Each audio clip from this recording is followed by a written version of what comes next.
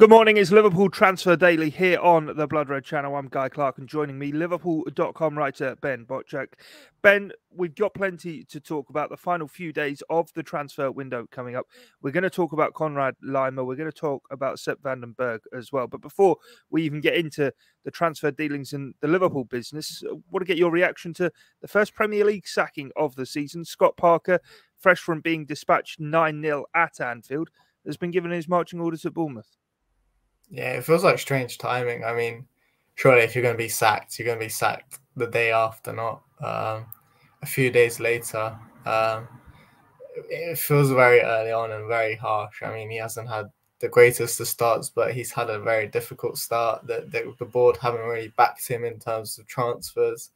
He got them promoted in the first place. It feels like, a bit premature and a bit unfair on Parker. I mean, yes, Bournemouth were pretty much non-existent in that Liverpool game, but at the end of the day, he struggled with injuries as well. Dominic Solanke, obviously, who was their top goal scorer in the league last season, he hasn't really been available. Only made the bench against Liverpool as well. It just doesn't. I don't know. I feel like it's a bit harsh. Yeah, well, he is the first Premier League manager to be sacked, and maybe part of it being his post-match press conference thoughts, which are available on the channel if you want to watch them back. He was kind of refusing to rule out the fact Bournemouth might be on the reverse end of another scoreline, such as what they were at Anfield, again, if they didn't have any backing or more signings come through the door. And Bournemouth releasing their statement this morning and confirming that he is the first manager in the Premier League this season to be given his marching orders, and I believe the first Premier League manager to be sacked in August since 2004 when Sir Bobby Robson left Newcastle United. But let's move on, Ben. Let's talk about transfers, and Konrad Laimer, the first one to talk about today. People get involved with your comments and questions in the chat box, and right on cue, got a question: what sort of midfielder is Laimer anyway? What are your thoughts on the rumours, Ben, and what would he bring? He's a decent player. There's no denying that.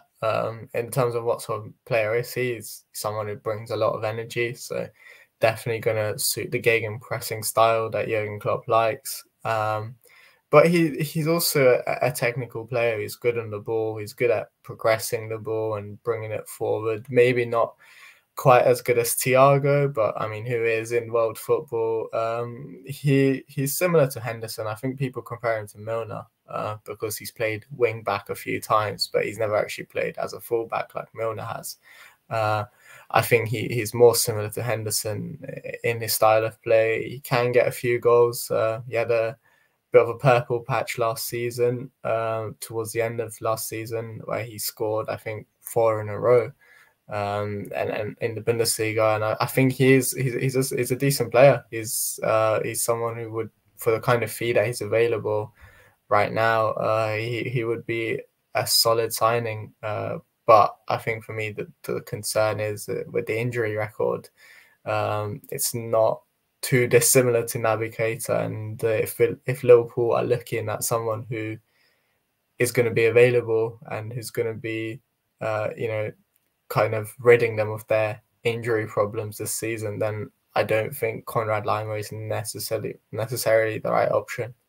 Yeah, definitely. Got a few people getting in touch. Says he's got a great first touch and passing, good ball recovery too. He would fit in to Jurgen Klopp's Liverpool. Much what you were saying there, Ben, about suiting gegenpressing. Kumar's got in touch. Says he's good enough on a fair price. 20 million euros would be a good deal. And I mean, he is a player who, what is in the last year of his contract, Bayern Munich were heavily linked with him early part of the summer, but RB Leipzig not wanting to potentially do business with a direct rival within the Bundesliga. So perhaps, I suppose, when you put everything into the melting pot, there may be a chance Liverpool do actually explore this one.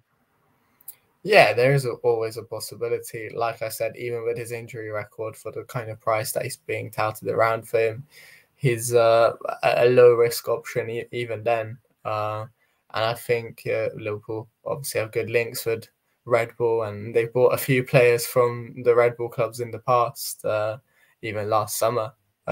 So it's a possibility, and I think it could happen, and I wouldn't complain if he was the midfielder edition. Yeah, Kumar's also said Ruben Neves would be an ideal signing. He can succeed Thiago in our team. I mean, there were links to Ruben Neves over the course of the weekend. What are your thoughts on those? Yeah, we spoke about him yesterday in the Transfer Daily stream. As I'm going to repeat myself, I think he's a good player. Again, the price tag is the issue there.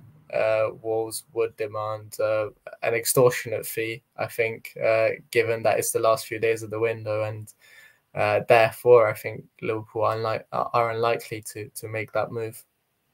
Yeah, definitely. Right, let's move on to talking about Sepp Berg. Then there's been links with a number of clubs in England in the Championship in particular over whether he could move on loan. Burnley were linked, Blackburn Rovers were linked as well. But it looks as though a move to the Bundesliga or to Germany, to Schalke could be happening. I think that's a solid deal. I think moving back to the Championship would have felt a bit like stagnation. You know, he's already been there. He's already proven himself. So now he needs to step up, and the Bundesliga is definitely a step up. And it's, you know, Schalke have gotten rid of one defender in Malik Teo, who's was actually linked with Liverpool in the past, but now he's gone to AC Milan. And I think Vandenberg comes in, and I think he has a good chance of playing regular football there and starting regularly. It seems Schalke like him a lot. They made a sort of late, desperate attempt to sign him. He was Blackburn bound almost before Schalke came in and took him away from England essentially. And I think it's the kind of move that could make or break his career. He's 20. He's still at a very young age, especially for a defender, for a centre back who they don't tend to mature until later. I mean, around the same age, Van Dijk was still playing for Groningen, so he's still got plenty of time to improve and develop. And Schalke is a good place for him to do that.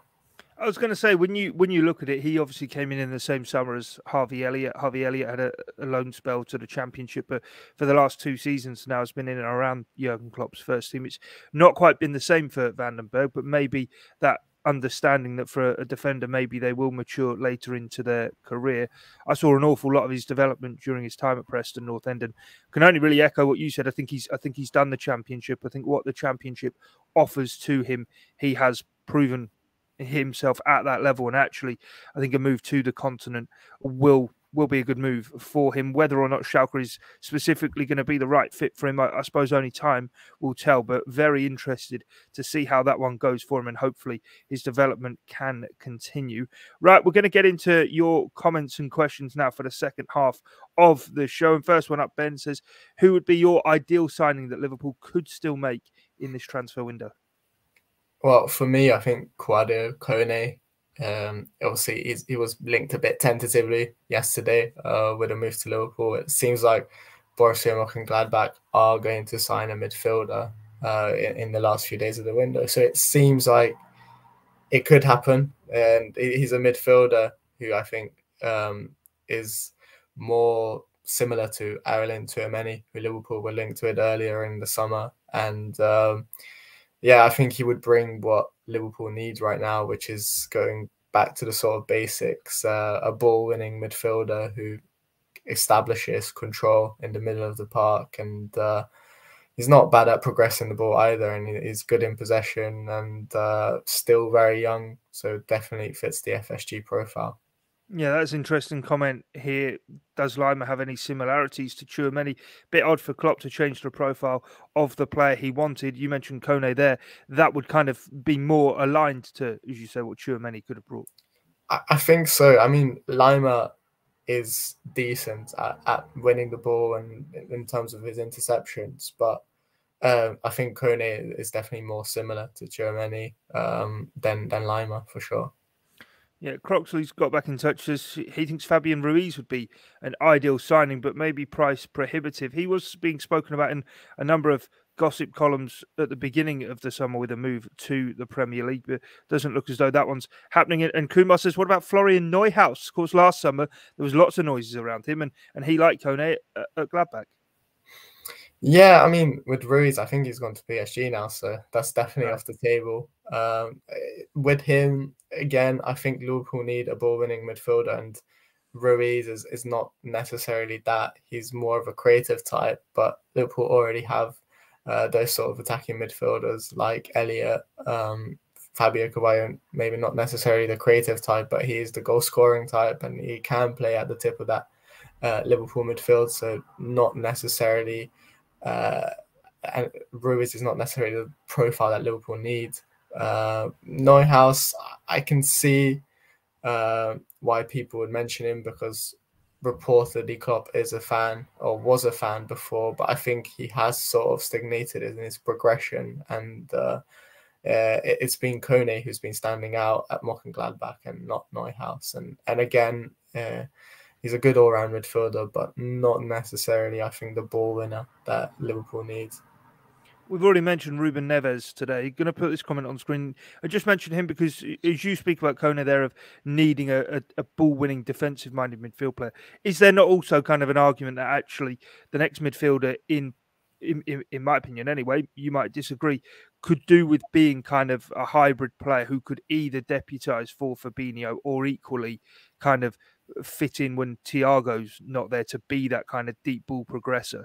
And to be honest, Ruben Neves would tick those boxes. I know a few people have kind of an issue maybe around how nimble he is and his mobility, but equally he has proven a very adept player at Premier League level for a number of years now.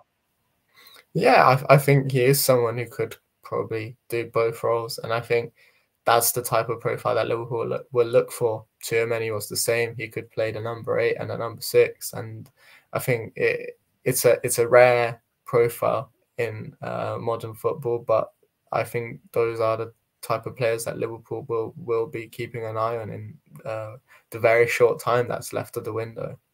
Yeah, most definitely. And a final one then comes in from Kumar, says Nat Phillips should join Bournemouth. I believe a few days ago, both Matip and Konate were returning to regular training sessions. Matip is back in training, one of a few players to have returned, still waiting Konate and Diogo Jota to come back into full training. But with Sepp Berg looking to go, can you see a possibility of Phillips being allowed to move on as well? I can't see it. I think Liverpool will still be cautious. The memory of the 2020-21 season is still fresh in the minds, and with the track record of both Konate and Gomez and even Matip, their injury track record, Liverpool will not want to risk having to promote another player from the academy again. So I think Phillips will stay as insurance. Yeah, go along with that. We'll have to wait and see exactly how it does play out. Of course, 2 more days left of the transfer window. Liverpool taking on Newcastle United tomorrow before Thursday is transfer deadline day. Will the Reds make a move? We will keep you abreast of all developments here on the Blood Red channel. My thanks goes to Ben Bocsak and to you in the chat box for joining us this morning, but here on Transfer Daily for today. That's all we've time for. Until next time, it's bye for now.